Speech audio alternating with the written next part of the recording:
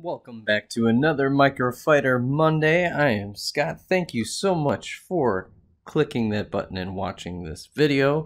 Today we will do another dual pack. So it's back-to-back dual packs. The A-Wing and the TIE silencer that is being piloted by Kylo Ren himself. And I should have mentioned that the A-Wing is being piloted by Tallie. I think Lindor is her name. I better double check that. Yeah, Tallie Lintra. Sorry, I forgot. Her and her sister Callie both fought against the First Order. And I always love these, like, years later spoiler alerts. They both don't make it. I guess Tallie and Callie just couldn't cut it. But I would say that Tallie was definitely, both were very good pilots. Tallie being one of the, probably, up there with Poe Dameron.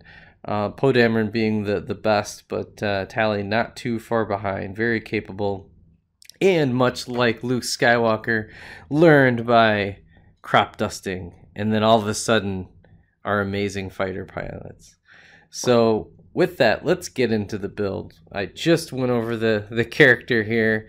So she was very in the beginning of the Last Jedi, so this is a Last Jedi scene. Tallie was the one that led the charge with the bombers. Here we go, get that autofocus there. There she is, just chilling. She gets really mean. This is her in full action. There she is. And she had a lucky scarf. Her luck only lasted so long, so after they destroyed the dreadnought in the beginning of Last Jedi, jumped to hyperspace only for the First Order to find them, and the First Order attacked the Raddus cruiser. She woke up, got into her, whoops, bumped that there. She got into her A-Wing, and before she could take off, Kylo Ren was already penetrated deep in, fired his missiles, and blew up the hangar, and Tallie met her end. So, unfortunately, or fortunately, she fought bravely against the First Order, did a lot of damage, was a capable fighter. Did a lot of work fighting against pirates and kind of keeping the resistance going, keeping peace throughout the galaxy. So, pour a little out for Tallie. I really like the figure, the print, very basic on the back. Awesome helmet. There we go.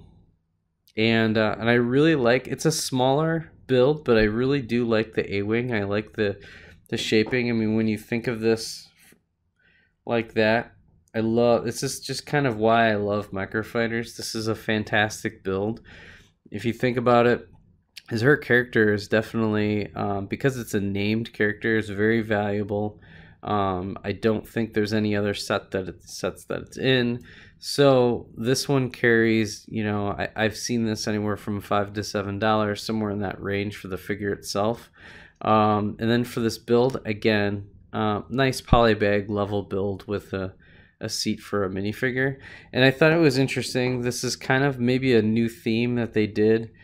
Because they had the I don't know if this is supposed to be like the hangar, and kind of like, hey, she's in the hangar and Kylo Ren destroying her, so you get a couple extra parts in this build.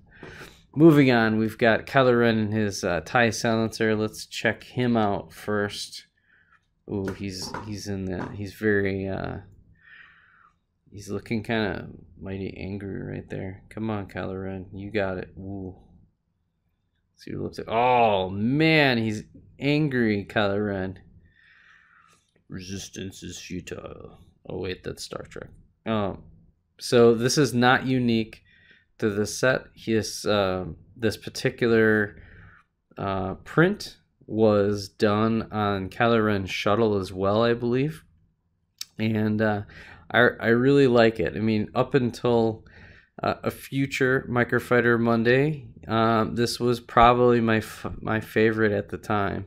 And it's always very recognizable with his lightsaber. Very simple. It's very simple printing, and just an all-around excellent figure. Cannot complain. With that, so here's the build. I really like this. If you compare it to some of the other TIE fighters, yes, it doesn't have like the circular dish there. There's a couple flick fire missiles below, but it really does look like the source material in Microfighter form. And I really like the translucent build right here with the cheese slopes, and the I always love getting translucent tile like that. And sorry, it's a little dusty. But in these kind of separated out wings are very appropriate. It has just a little bit of wiggle, which is really nice. And I also appreciate it. It looks decent from the back, right? Like it does look like there's some thruster there. This is a little ugly, but you know, they would have had to switch out and kind of do something else, maybe move this forward in some manner. But really looks good overall. Again, just with the shaping and how this is set up. So I mean, again, not super unique figure, but it is a named character, so an inexpensive way to get Kylo Ren. This is discontinued. It's really not going crazy, and I don't really see these for sale too much. I do see some folks, I've seen this out there, but I really don't see too much of her, which is maybe why her value is kind of up.